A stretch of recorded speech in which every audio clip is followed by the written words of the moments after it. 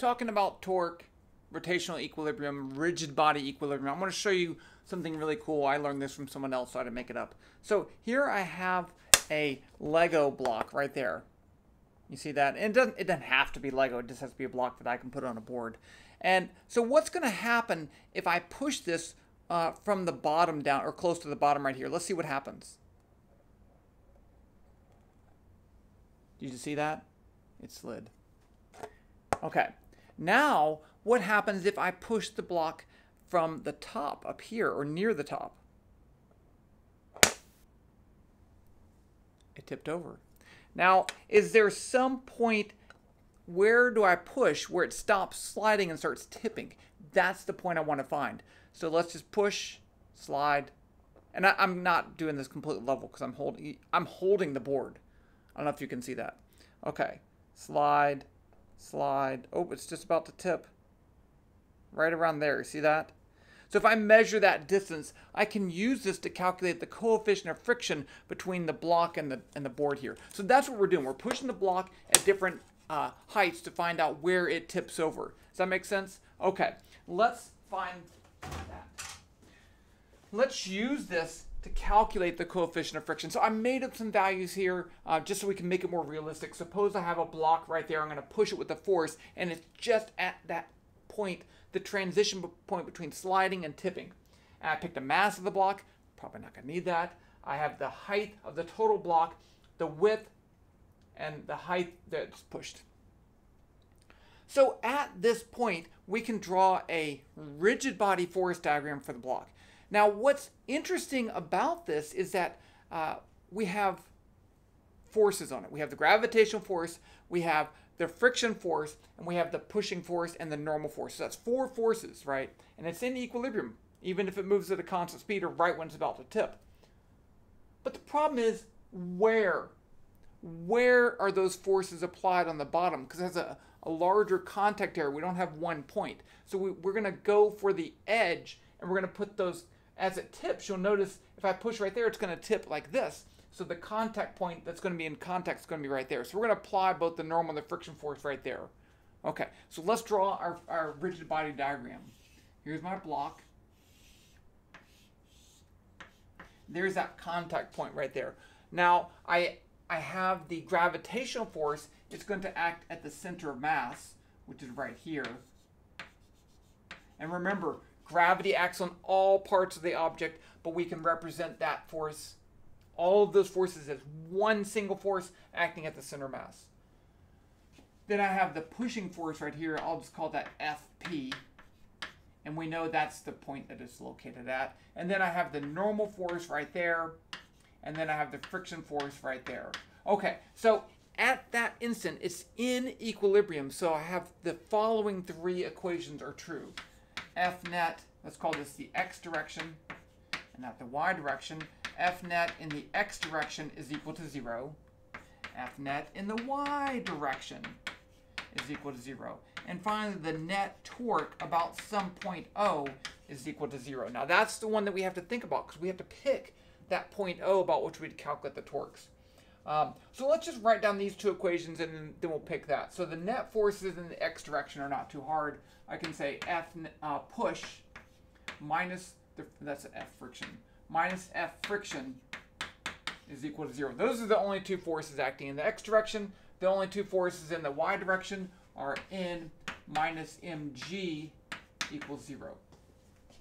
Now, I don't know the coefficient of friction, but I'm trying to find the maximum coefficient of friction to prevent that thing from tipping over, or right at that equilibrium point. So we're looking at the maximum coefficient of friction. So F friction is equal to the coefficient of static friction times the normal force. Remember, it's usually less than or equal to, but we're looking at that maximum point, so it's equal to.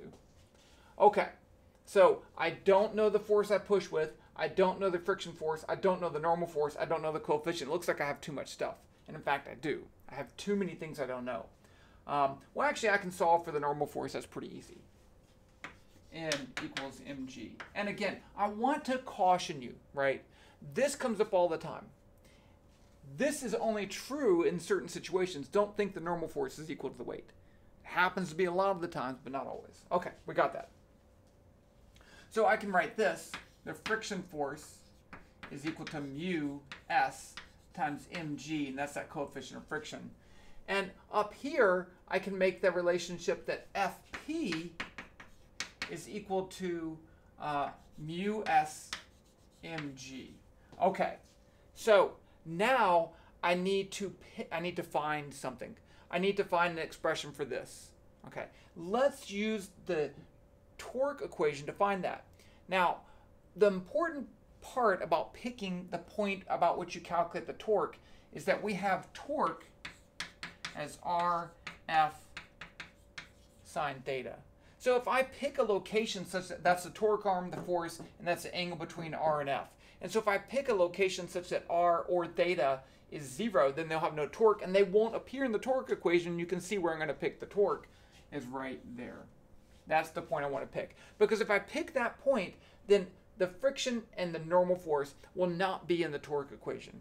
And then I'll just have this force and that force, and I can actually solve for that force and plug it in over here. So let's write that down. Torque net O. So now to calculate the torque, I can use a different version. I can say torque equals R perpendicular F. That's the same thing as this. Mathematically, it's the same. So this is the arm that's perpendicular to the force. We don't have to actually use the full arm. So right here, the gravitational force, the torque is going to be the gravitational force times that distance, which is W over 2. Now, that gravitational force all by itself would make this rotate counterclockwise. So I'm going to call that a positive torque. So this is going to be equal to mg, the force, and the torque arm, the perpendicular torque arm, is W over 2. Now, this torque is going to make it rotate clockwise, so that would be a negative torque. And its perpendicular distance is this, right? You could go ahead and find that distance and this angle right there, but you're going to get the same thing. Trust me. Okay. So I'm just going to use this distance right here, and that's y. This is going to be minus fp times y, and that should be equal to 0 because it doesn't rotate. So from this, I can solve for fp. Fp is going to be mgw over 2y. Now I can put that in up here, and I get mgw over 2y. Oh, look at that. I told you the mass wouldn't matter. I told you, but you didn't listen. Okay. And I can, oh, the g cancels too. Doesn't matter if I do this on Earth, the Moon, or Mars. It's going to be the same. So now I'm done.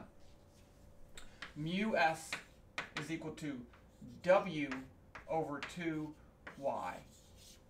Okay, so let's do that just for this made-up case right here, just so I have a number. Everyone likes numbers. Well, I don't, but I know everyone else does. So I said w was 0.02, so it's going to be 0.02, enter, and then I divide by 2, duh, and then I divide by y, which is 0.6. And I get 0.167.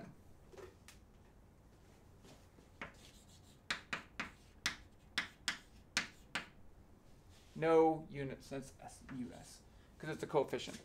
Okay, now let's just think about what would happen if the coefficient of friction was greater.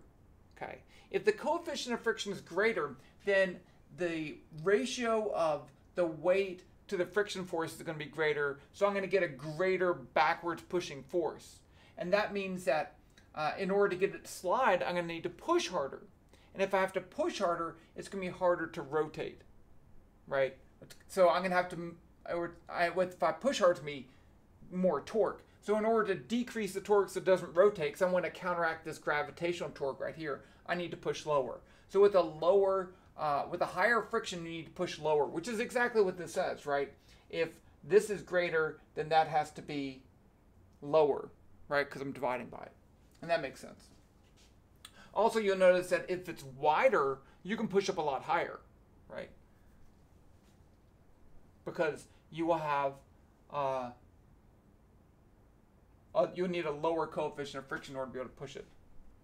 I feel like I'm talking in circles here. Okay, let's just stop there. I think it's a fun problem. So, great way to measure the coefficient of static friction by finding out where to push on that thing. The end.